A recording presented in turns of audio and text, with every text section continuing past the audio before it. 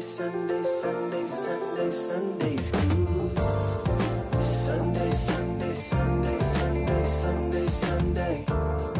Sunday, Sunday, Sunday, Sunday, Sunday. Hey guys, it's Miss Waynell from ThatSundaySchoolGirl.com. You already know I am basically like your super cool auntie who just happens to teach Sunday school, and I am here to get you ready for Sunday, May 2nd. I hope that you're doing incredibly well, that you had a great week. Things are going pretty well for me. I am so excited because today is actually the 6th year anniversary for That Sunday School Girl. So I am looking forward to celebrating today and all month long because I am so honored. And I just want you to know that whatever that thing is that you do, whatever the gift is that God has given you, the thing that you're passionate about, if you ask God to show you, He will help you to see how your gift or your skill or your talent may be able to bless the world. And so I am so honored. I never imagined myself on YouTube, and I never knew that I would have amazing friends like you who would be connected. So thank you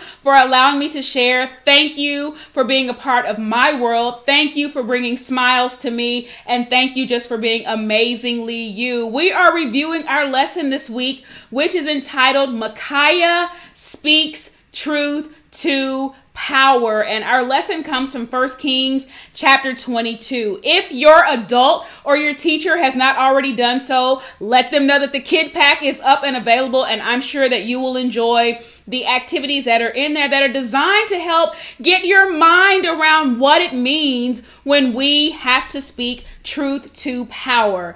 Now, this idea of speaking truth to power really just means that you will stand up and you will use your voice when you see things or hear things that are not right or they're not fair. It is about having the boldness and the courage to say something about it, even when you know that the other person may not be happy about what you have to say. And the one thing about speaking truth to power is that it always means that that person is over you in some way. And so in your case, when you have to share things with your parents, you are actually speaking truth to power. When you talk to teachers, truth to power. When you're talking to your pastor or any other person who may be over you, when you're having to share an idea that may be different or an opinion that may be challenging, that is truth to power. In our lesson this week, we're looking at the prophets. Remember, we've been talking about the prophets for several weeks now. You've got to remember the stuff we've been talking about. This is still important. There was a time when the children of Israel came out of Egypt. They went to the promised land. At some point, remember, they kind of split up, and 10 of them went to the north and 2 tribes stayed in the south. Well, at the point of our lesson, they are divided. The 10 are up north, the 2 are down south. And the king up north, his name is Ahab. There is a piece of land in a place called, Syria has access and control of the land. The land is about 33 miles away, but it used to belong to Israel. And Ahab decides that he's ready to take the land back. Now, up to this point, Ahab has fought before with Syria, but it's been 3 years. There's been peace and quiet, no fighting until now. And Ahab is ready to go to battle to get that piece of land back. Now, remember, there are the 2 tribes down south. And you know how sometimes you don't quite get along with your brother and your sister, and maybe you guys disagree about some things, but the one thing is true. You guys may disagree a little bit, but you're not going to let the outside come against you. Well, that's what's happening with the North and the South. They don't always get along, but they will come together when it means protecting something that belongs to them. And so Ahab goes to his king brother down south and says, "Can we go to battle together?" That king's name is Jehoshaphat. And Jehoshaphat is not sure that he just wants to jump in and go to battle. He wants to know, what does the Lord say about it? What does God say? Also remember this. There were good kings and bad kings in Israel. And Jehoshaphat is a good king. Ahab is an evil king. And so Ahab just looks at the world very differently. He serves idol gods. Jehoshaphat serves the true and the living God. And so he says, let's see what God says. So Ahab calls his 400 prophets, and they all come and say, yes, you should go to battle. You're going to win. You're absolutely going to be the winner. Jehoshaphat is not sure. 400 people all say the exact same thing? Hey, do you have anybody around here who actually hears from God? And they call for a prophet whose name is Micaiah. Now remember this, a prophet is one who hears from God, who speaks what God wants, and it always happens. And Micaiah is that individual. He doesn't talk the same way those other 400 do. He hears from God. And when they bring Micaiah in, the first thing the king asks is, should I go to battle? Micaiah's like, yeah, go to battle. The Lord is going to help you. And the king gets very angry because he knows that Micaiah he's trying to be kind of funny. He's being sarcastic. But Micaiah also knows it doesn't matter what I say to you. You do what you want to do anyway. And so the king says, how long am I going to tell you to tell me the truth before you'll do it? And so Micaiah gives him the truth. The truth is, you're not going to win. You're going to get beat up. It's going to be really bad. In fact, you, king, are going to be killed. And all your men are going to be out there with no leader. They're going to come home and they will have no leader and they'll have to try to live in the best way that they can. And of course, the king looks at King Jehoshaphat and he says, see, I told you that guy always says bad things about me. He never has anything good to say. And Micaiah carries on. He doesn't change his story. He even goes on to explain that God is allowing this to happen because you haven't been faithful to God. In fact, God even allowed these prophets. A spirit has come and put a lying spirit in their mouths. They're not telling you the truth, but it's what you want to hear. And so God has allowed you to hear the truth that you want to hear. And he's going to allow you to be killed. Why? Because you are under the judgment of God. And the king is so angry. He's so angry that he orders Micaiah to be put in jail. He gives him bread and water and very little bread and water to eat as a punishment. Here's the thing about speaking truth to power. It's not always easy because you're saying something to that individual that they may not want to hear. It may even go against everything that they're doing. But this is about having the boldness and the courage to speak up when God wants us to speak up. How do you speak truth to power? Well, the first thing is you've got to make sure that God has given you the right words to say.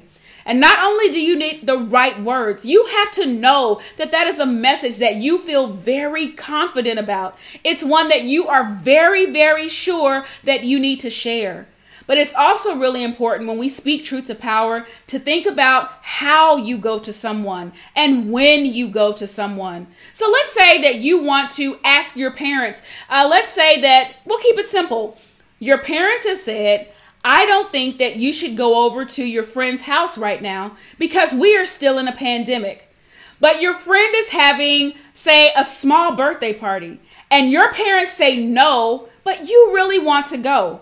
Well, you've got to find a way to speak truth to power.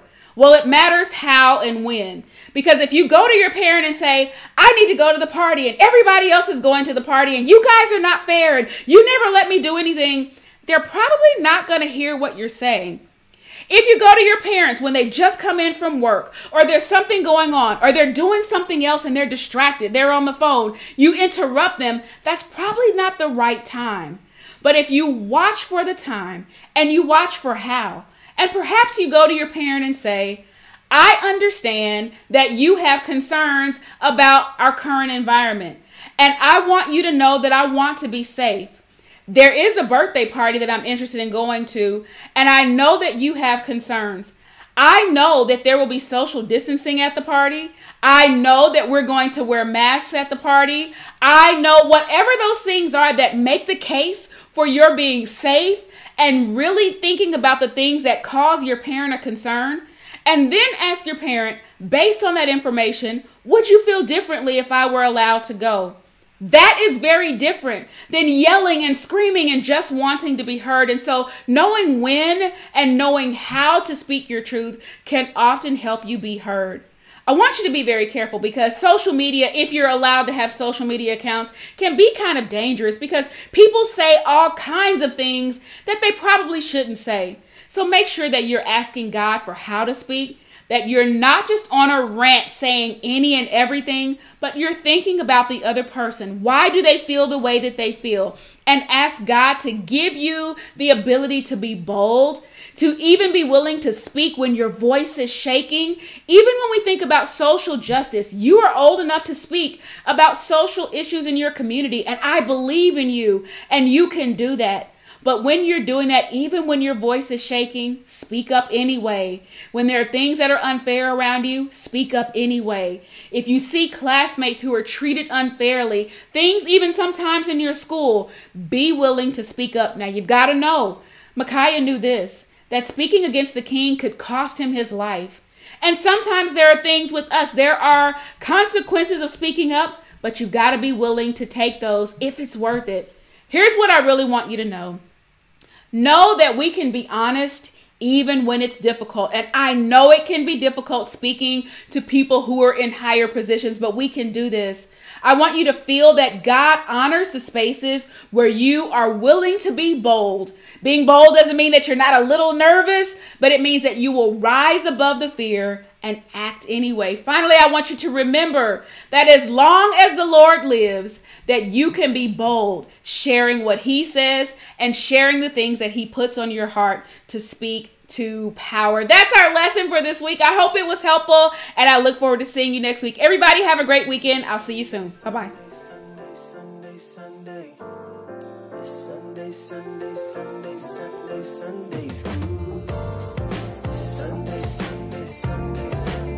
Sunday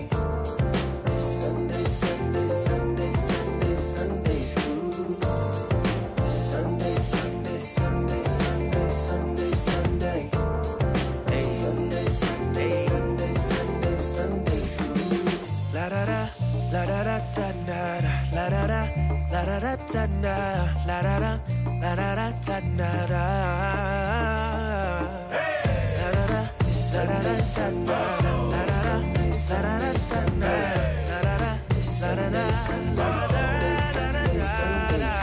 changing the way you see Sunday school with that Sunday school.